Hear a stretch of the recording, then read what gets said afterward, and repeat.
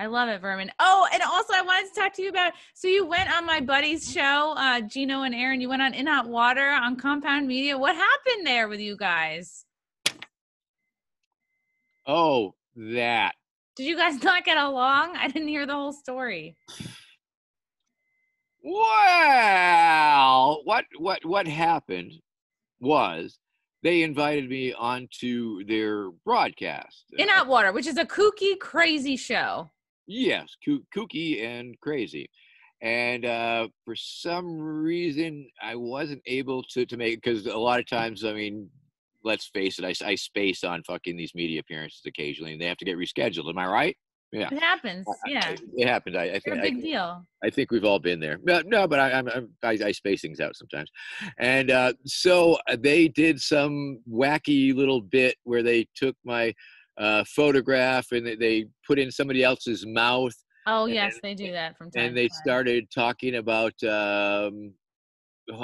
as if I were a homeless person, how I lived on a New York subway car and made some sort of beverage out of my own urine and oranges and things of that nature. Okay. And that's, okay, that's wacky. I'm not really familiar with their show or whatever, but they wanted me on their show. And so then I saw that and I said, that is a very interesting and unique way to show someone that you care enough about them that you want them on your your program where you're making money off other people who are giving you money to watch your show. And so I mean, fine, I don't mind going uncompensated on shows. I mean, it's the nature of media. People have a need for content. And None of the guests ever get paid to be on the show. It's very seldom, but in a perfect world, of course, all the people who are producing podcasts get enough through their patrons and sponsors and whatever to make a go of it, because artists should get paid, of course. Oh, that would be great. Yeah. And so I won't say that I did not take just a little bit offense. You're a little offended at their presentation, and more so, it was their attitude towards homeless people. I felt it was offensive and reprehensible and disgusting and horrible and fuck that shit. And if they had made fun of lots of people, and I think it's their way of kind of showing love or attention.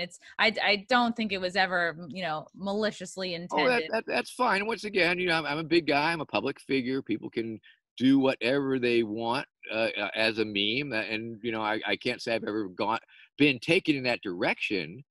And once again, it wasn't so much that once again, it was just weird. It's like, come on our show, Vermin. Here you are talking about drinking your own piss.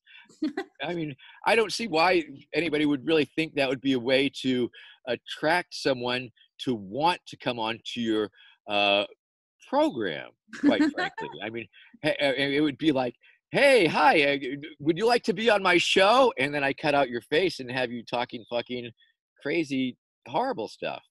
And then, oh, I'm sorry you couldn't make last week. Do you think you could make this week? So I did want pretty much nothing to do with them, but I did want to tell them to fuck off. And so, yes, I did go on to the show, as I was programmed. And no, I had my camera taped over because fuck them. They already had a picture of me. And just simply wanted to tell them that to fuck off.